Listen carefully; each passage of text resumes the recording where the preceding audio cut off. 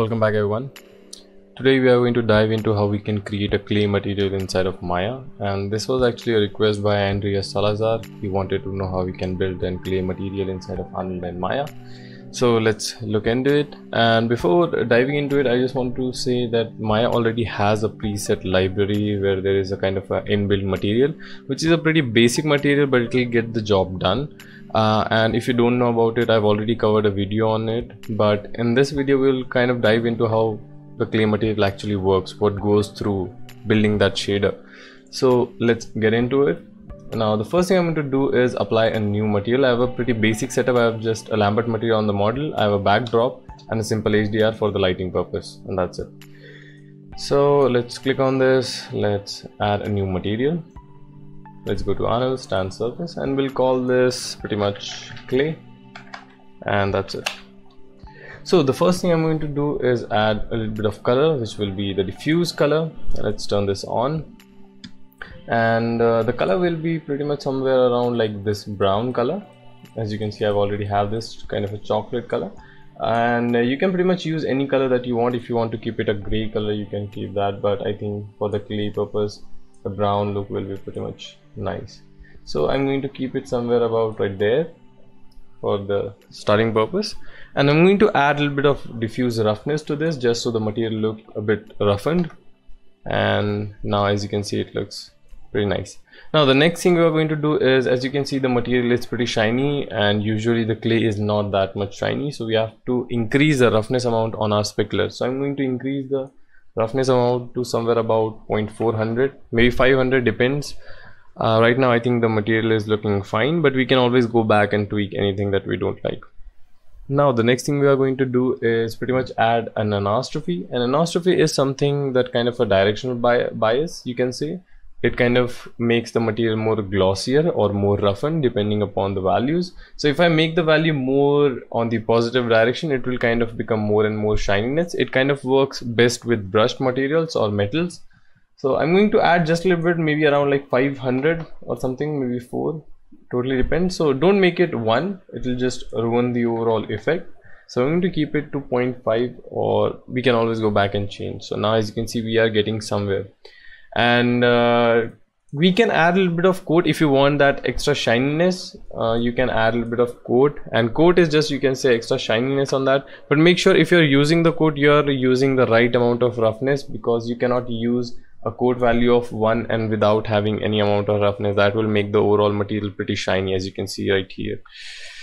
So we don't want that, so make sure if you're using coat, you can make the roughness a little bit higher, maybe around 0.3, so you can get that roughened look. I'm not going to go for the overall coat here, but there's a take.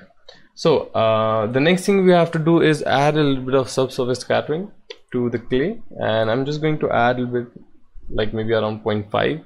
And if you're using subsurface scattering, as you can see, the object becomes something like this, translucent. If you're using subsurface scattering, make sure you turn off the opaque, and opaque is something that lets the overall light pass through your object. So if you go to your model shape and Arnold, make sure you turn this off. By default it will be turned on, so make sure you turn this off. Now the next thing is, I'm going to choose the same color for subsurface, something like this. Let me turn this on, and for the radius I'm going to decrease. As you can see, the subsurface scattering is kind of working all the way through, because the radius is set to white, which means all the light is going to pass through this. And if you don't have any idea regarding the subsurface scattering, how this completely works, I've already covered a video on this, so make sure you check that out if you want to know more about this. And I'm just going to decrease the overall radius to something like a grayer value, just so we don't have that much light passing through it. And I'm going to switch the type to random walk 2. Always use random walk 2, it's pretty good, calculated. And apart from that, I think the overall material is good to go. So this is how you create a clay material. Now a little bit extra to know about this: if you want to make a rougher look, you can pretty much increase the overall roughness on this, maybe 0.8, and that will just make your clay more and more rougher if you're going for that look. If you want a little bit of shininess, you can decrease the roughness to get a certain type of look, what kind of look you're going for. And if the overall roughness and you're still not satisfied with the overall look, what you can do is maybe change the overall roughness to 0.400 and add a little bit of coat to this, maybe 0.5, and with the coat increase the overall roughness you have on this.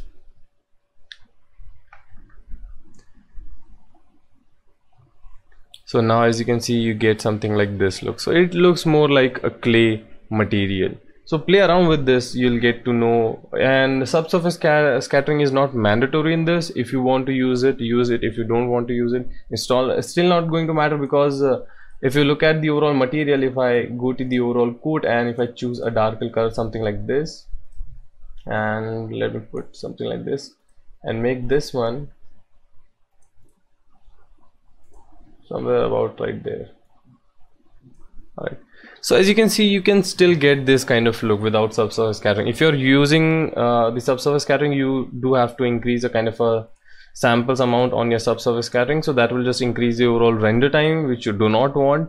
So it's not mandatory, but if you have that much time and patience, you can use it. So the overall look is pretty good. Apart from that, if you are working on a project and you don't have the overall time to build the overall clay material by yourself, what you can do is, if you go to the preset menu, as you can see, you have all these preset inbuilt inside of the Arnold, which is pretty great. And this is just a pretty basic material. It's not like too complex, and you have a clay material right about here, and as you can see, it looks something like this.